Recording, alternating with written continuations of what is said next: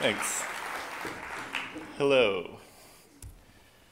So just to get this right off, my name is Sean Coates, as you mentioned. Just to get this right out of the way at the start, I don't work for Amazon. Amazon doesn't pay me. There's no Amazon-friendly stuff going on. I'm just a customer, but I'm a happy customer, and wanted to share with you about using Zappa to deploy your apps onto the service they have called Lambda, which we're going to talk about. But this talk is really kind of about like deploying serverless Python in that infrastructure. So serverless is kind of a buzzword now. Some people have a real problem with it, but what serverless really means is that you don't have any permanent servers. So obviously we have servers that run our code, but we don't have any servers that stick around past the end of the request. And Lambda is a service within Amazon Web Services that allows you to run arbitrary event-driven code. For the past couple of years, we've been able to run Python there. For about a year now, we've been able to run Python 3 there. Before it was like a Java and C# service. And you can run just completely arbitrary stuff there. API Gateway is a service that turns HTTP or HTTPS requests into events that Lambda can consume. So we'll take a quick look at how that works together a little bit. So the user or the browser makes a request to like your domain name or your host name, and it goes off to CloudFront kind of transparently to the user. That goes through API Gateway.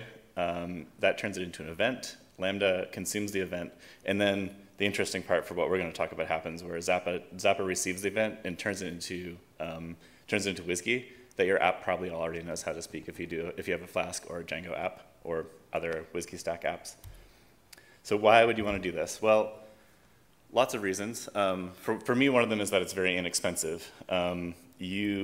That's inexpensive with a star, because if you have a very large app, it could eventually be very, very expensive to do so.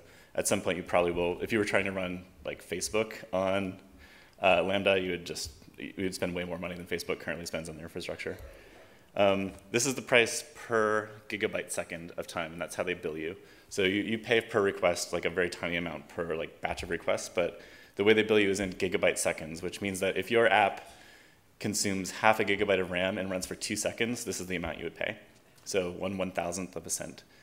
Most of your apps probably don't require half a gigabyte of RAM to satisfy a web request, and most of them probably don't run for 2 seconds, I would hope. Everyone nod, yes, not 2 seconds. Quick apps save you money. So there's a performance benefit that is actually directly tied to how much you spend on the service. And there's also a free tier. So Amazon has a tier where really small apps can run in a service, or sorry, in a tier that they don't even bill you for the first year. So you can try it out and see if you like it and see if you can deploy an app there. It also really helps with capacity planning. So in a traditional kind of distributed environment or a traditional high availability environment, you have servers just sitting around waiting for requests and maybe never get them. You have servers waiting for like the load balancer to hit them up, and they're just waiting most of the time, hopefully, because you don't ever want to be running really close to your highest capacity, because you'll run out of requests if you ever get a spike from, like, I don't know, CNN or something like that. So it kind of really helps with capacity planning in that you don't have servers sitting around. You only pay for the ones you're using. So they're always sitting around, and you're not being billed for them. You only get billed for that gigabyte second of time that your request happens during. Your request happens in. And the default concurrency in US East 1 is 3000. So that means you can spin up 3000 as if you had 3000 Nginx's running, and it kind of passes it off. It's more like 3000 threads running in an Nginx, but it's effectively the same thing for purposes. And you can request, for the purposes of your app, and you can request to increase that from support. So we currently have on our app like a default or a concurrency of 10,000 for our biggest app. So they have no problem just cranking that number up as long as you seem like you know what you're doing and are paying your bills properly. It also helps with ops and administration. So it kind of turns your ops people into straight up DevOps people. There's not a whole lot of like server maintenance going on. You don't have to do the boring parts of ops. I'm an ops guy mostly, and like updating packages and security patches and like making sure that the users are synced up between servers and all the stuff that goes along with that. All those things are super boring as far as I'm concerned. I'd much rather do the app stuff. The app stuff is what we really care about. So that brings everyone into kind of like a DevOps setting. So Amazon takes care of all these things for you. It does package updates, security patching, manages the instances for you. It also takes care of load balancing, auto-scaling. When you're like, if one of these containers that your Lambda is running on fails, it'll create a new one for you. It does a failover for you automatically. So where does Zappa come in? Well, There are other frameworks that allow you to deploy serverless. You can upload in the console in Amazon. You can just type some Python into a text box and you can run that code in Lambda. But it's kind of a pain to manage all of the parts of like hooking it up to the API gateway and managing versions and uploading bigger stuff to S3. And that's where Zappa helps. But what's really interesting about Zappa is that it uses existing apps. So how many people in here have either a Flask or Django app? So probably like a little over half, I would say. For the most part, you could probably put your app into a Zappa deployment without very much work at all. And we'll go through like a really simple version of that later in the talk, which is running out.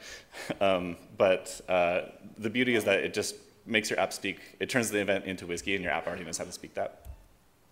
So Zappa takes care of all the other parts that you need to deploy your app for the most part on the Amazon side. So like permissions through IAM, it creates the S3 bucket. It does like hooks it up to API gateway and manages your custom domain name, all that kind of stuff. And it also takes care of some non-infrastructure, non-Amazon app stuff, I like to call it, which is like packaging up the virtual environment and zipping up your code and uploading it and taking care of making sure that the Lambda is hooked up to API gateway and those kinds of things that are kind of not really infrastructure, they're kind of like things that your app needs to do. So let's look at how Zappa does it. You need two things to get started with Zappa, really. You need a virtual environment or an active virtual environment. And it does work with PyEnv. I just don't use it, so I can't really speak to that, but other people definitely use it. And you just need to install Zappa. And as I mentioned, you use your existing app. So here's the Flask Quick Start app that most people who use Flask have probably seen many times. Every time you're starting a new thing, you just copy it and you go from there. So this is like the one screen, here's a Flask app kind of thing. And you can do the same thing with Django. I'm not a Django guy, but I like installed Django yesterday and did this, and it worked. So all I had to do is adjust my allowed hosts because there's like a weird thing where it comes from API gateway instead of local hosts. So Django guys probably already know that part. Django people. The first thing you need to do when you're using Zappa to actually start using it is to get a Zappa settings file, and that is to tell Zappa where to deploy and how to do it. So I don't expect people to read this, but I just wanted to show that it's super simple. So you do Zappa init, which is the first line, and then there's like a bunch of stuff that I just press enter a whole bunch of times for. And the default is perfect for this thing. My actual Zappa settings file for our big app is pretty long. It does a whole bunch of different things, but to demonstrate like the simplicity of getting it running, super easy just to run through this first screen, second screen, that's it. And then you get this Zappa settings file. So it's a few lines. Some of them look like they aren't even necessary, like the null lines probably aren't actually necessary, but this is what you get from Zappa init.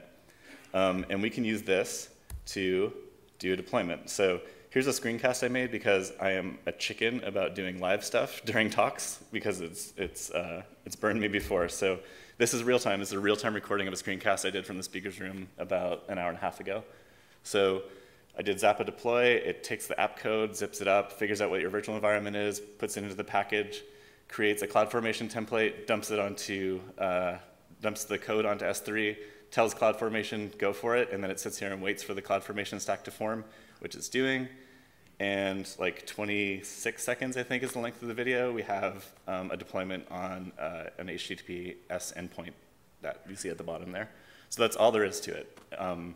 Obviously, more complicated apps are going to be a little more difficult, but that app that I just showed you is the code that's running at that URL right now. And you see that it's like an Amazon AWS.com URL. You can actually hook up your custom domain name to it. So we won't get into that with this talk because we'll run out of time, but you can just put it on a regular domain name. You don't need to run it on Amazon stuff directly. So we deployed it. We have an app that we've deployed. So obviously deploying is easy and maintaining is hard if people have been maintaining apps for a while. Zappa has a mechanism for that too. So you do Zappa update instead of Zappa deploy, and what that does is takes your current, like what Zappa can currently see and does the same things to it, but instead of creating like new API gateway, it hooks up the new set of code to the existing API gateway. So it's kind of like it updates what's on the environment. And you probably also want to do some log tailing in case anything goes wrong. So Zappa hooks up your app's standard output and standard error to CloudWatch logs, and that interface is a little bit unwieldy in the console, but Zappa makes it easy with a tail function that works very similar to like a regular log tail. And there's like other things you can do. You can say like in the last hour, or you can say like show me a certain time period, that kind of stuff. So really quickly, Zappa does a bunch of other things. You can hook it up to like a scheduling mechanism. You can monitor like DynamoDB changes, which is Amazon's document database or NoSQL database. You can monitor Kinesis streams. You can like fire an event when someone uploads a file to S3, for example, if you wanted to do like a transcoding or if you wanted to resize images, that kind of stuff. You can listen on an SNS queue and listen to messages there. And there's a few other things that it does, like it'll handle rollbacks for you. You can do fan out through a mechanism where you can have Zappa call Zappa, but you can have it call like other Zappas. So like your app will call its own, a function within the app through a decorator, and it will actually call another Lambda instance of your app. So a bunch of things there. And that is the quickest introduction to Zappa anyone has ever seen. So you can email me there, or you can hit me up on Twitter. And I'm going to be in the back for questions if anyone needs anything. Thank you.